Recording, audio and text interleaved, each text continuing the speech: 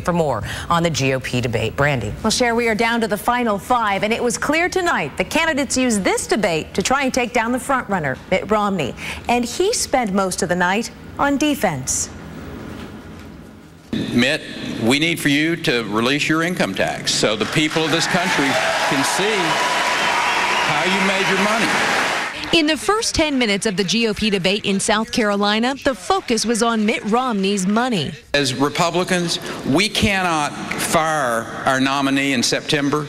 We need to know now. If I become our nominee, and what's happened in history is people have released them in about April of the coming year, and that's probably what I do. Romney's record also came under fire. Governor Romney, as governor, raised taxes, and Massachusetts was 47th.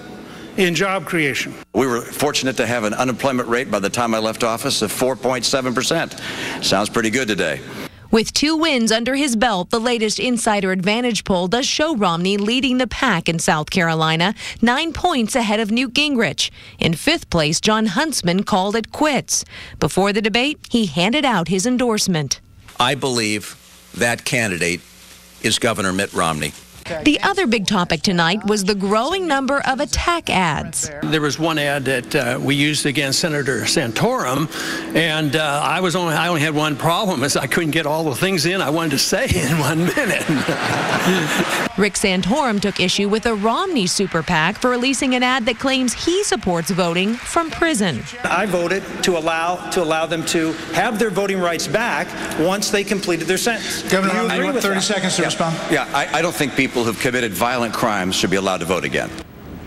Well, South Carolina voters hit the polls on Saturday. And keep in mind, since 1980, the Republican who has won South Carolina has gone on to win the Republican nomination for president.